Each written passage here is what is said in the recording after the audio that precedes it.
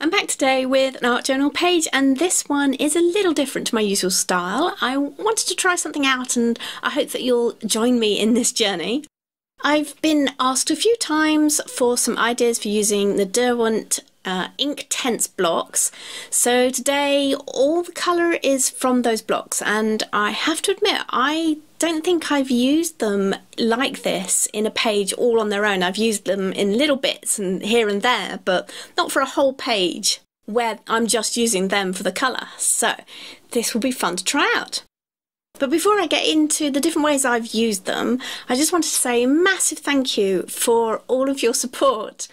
When I said, like a couple of videos ago, that I'm going to have to change up my schedule a bit, you guys, you're amazing. Thank you so much for being patient with the changes, and I know it's going to be a little bit fluid for the next few months. So I am recording this today during the day. Hopefully we'll be able to get most of it done without too much building noise in the background, and I'm sorry if the mic does pick up some bits here and there. Now I'm working on a page in my junk journal, and I've chosen this page for a reason, which I'll go into a little later in the video, but let's first get into the art. So I had some torn up bits of journaling cards from a project that I'm doing for my patrons over at Patreon. Big wave to you guys. And well, you know me, I have a total inability to throw away any little bits of paper. You saw my whale, didn't you? So these ones, I'm sticking them down with some matte medium. Now I usually use gloss regular gel for this kind of work, but as I knew I was going to use Inktense blocks on this page, I decided to go for matte medium instead. The gloss would be just a little bit too glossy and a little bit too slick for the look that I wanted to get with the Inktense. But do try it out on both surfaces. Don't feel that you have to use matte medium or whichever, it doesn't matter. Just my general rule of thumb is just try it out, and you never know what kind of looks you're going to get or what kind of effects you're going to discover.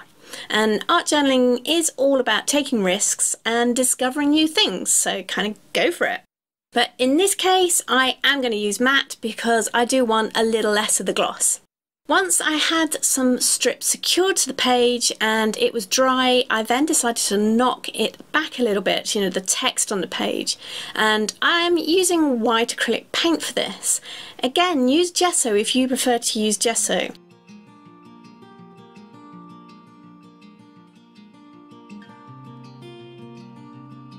Okay, let's get at it with the Inktense blocks, and application technique number 1, which is direct to project.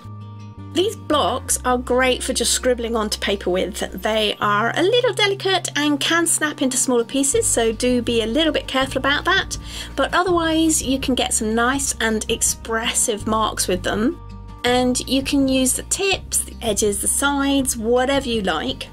For this piece I'm going to scribble them onto the page, then pull that colour out with a brush and some water. So that's also application technique number 2, the pulling it out with the water. Inktense are an okay dry medium, but they are really designed to react strongly and intensely with water, so add some water for the colour to just really pop.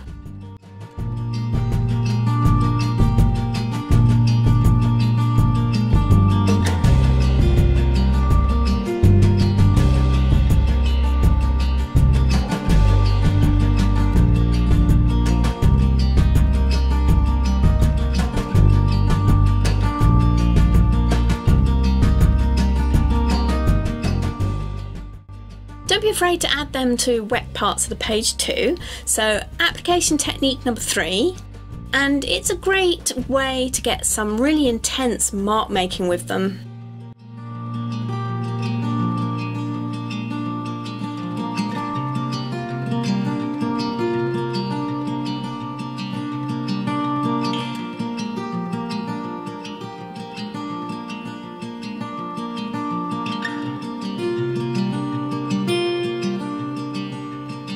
For application technique number 4, I'm going to take the colour directly from the block. Now this is one of my favourite techniques and is a great way to add some really intense colour to an area. And all you really need to do is use a wet brush to pick up the colour from the block. And you might have to work it a little bit to get that colour moving on the block.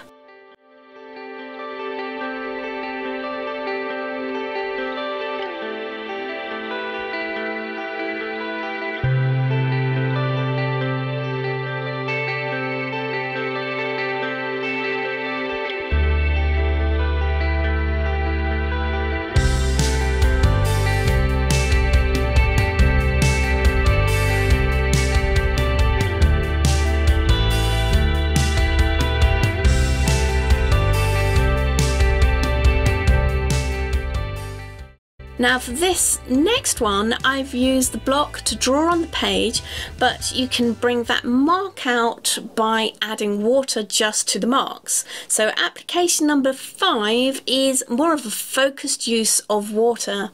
You don't really want to flood that area with water, so experiment a little bit to work out exactly how much water you need to be able to sort of put the water on your marks but not have it flowing all over your page. And of course you can still pull out the colour from the marks as well, so you kind of can mix and match your techniques as you go. Next is another favourite technique of mine, and that's application number 6, which is using a wet Inktense block. Now this time what we're going to do is wet the block and then use the block to mark the page. And this just gives a lovely, intense, expressive mark. So try it out with some big and longer marks as well. And the wet part on the block might need re-wetting quite frequently, but you can get some really fun visual textures where that wet part gives way to the dry application as you move it across the paper. And you'll spot this a little bit later when we do the close-up. Have a look out for where these marks kind of look more creamy, which is where the block was wet when I put it on the page, and other areas where they kind of look a bit more crumbly, where the block was actually dry when it went on the page. So, 6 application techniques on one little page. Not bad. We managed to cram quite a lot in there, didn't we? But I'm sure you could cram in some more. Now, whilst I finish off with some little details on this page, let me just share with you why this one kind of jumped out at me today and why I'm using this page, as I kind of have a personal connection to it, other than making it, that is. Now, I don't know if you recognise the object in the picture. It's a little known London site. So even if you were born and bred a Londoner, you may not know this site. Well, particularly now as it's no longer there. Behind that ornate grate is the remains of the London Stone, a piece of limestone that no one really knows where or how it got there or even why.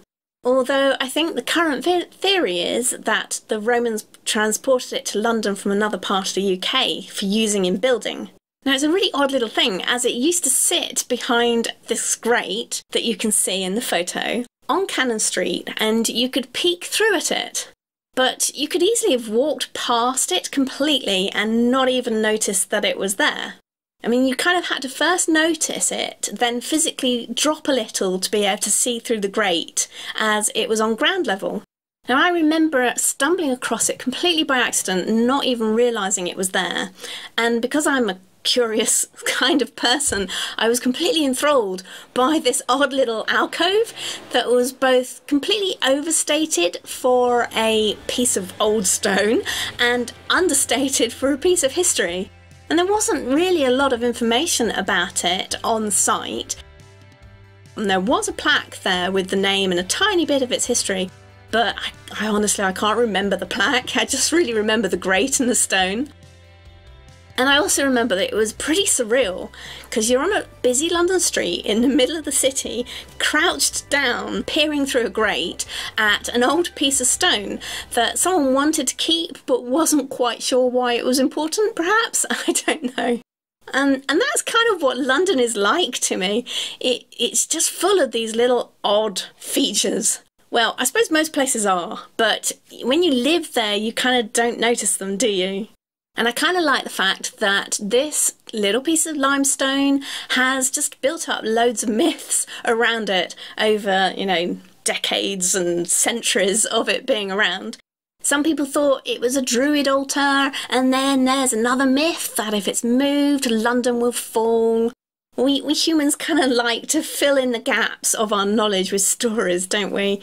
Well, the London stone has now been moved, so that whole area is under development, so it's no longer there. And I don't even know if they've kept the 1960s grate that it sat behind. I kind of hope so, but I don't know, maybe it's gone.